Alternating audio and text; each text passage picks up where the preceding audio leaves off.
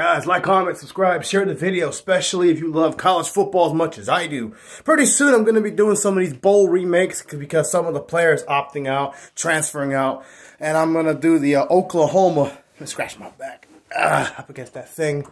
Now, Oklahoma takes on Arizona tonight in the Alamo Bowl. And as y'all know, I'm a big-time Texas fan. I'm a little petty about them kicking our butts in that Red River game. It will be different next year, I promise you.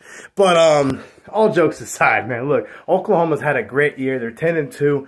They beat us. You know, they won their rivalry. So Brent Venables isn't going anywhere. And actually, Oklahoma looks pretty good under a second-year head coach. You know, so that's pretty impressive. You know, and like I said, after the Florida State Cheez-It Bowl game last year, which they obviously could have won, it was a good sign. They had a lot of players out, but they showed up and competed and played hard and had a chance to win against a team that had all their starters, and now it's a top 10 program.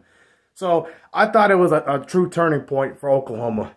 You know, it really was after going 6-6 and, you know, struggling most of the year. But on to the Arizona game. Because Oklahoma historically has been a winning program, and because Oklahoma has a lot of elite players on that offense that Lincoln Riley left behind a few years ago, and because Oklahoma didn't look too hurt last year in their Florida State game when they had a few key players out on their offense, I'm picking Oklahoma to do it again. I think they're going to do it again.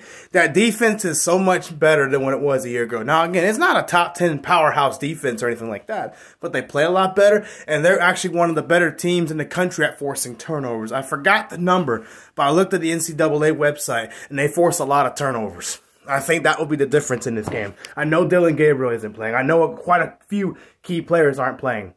Oklahoma's Oklahoma. They want to win. They love bowl season, and historically, they've always been a winner, you know. And Arizona, they've had a great year, but until I see them consistently do it, I'm not convinced. Give me Oklahoma in a big upset. I believe, you know, neither defense is great, but I believe that the fact that Oklahoma's defense forces turnovers will be the difference in this game, and Oklahoma actually doesn't turn the ball over a whole lot. You know, I know Arizona doesn't either. They both like to run the football. You know, Oklahoma's going to have players, so it won't matter a whole lot as much as I think everyone thinks. I know Arizona is a 2.5-point favorite.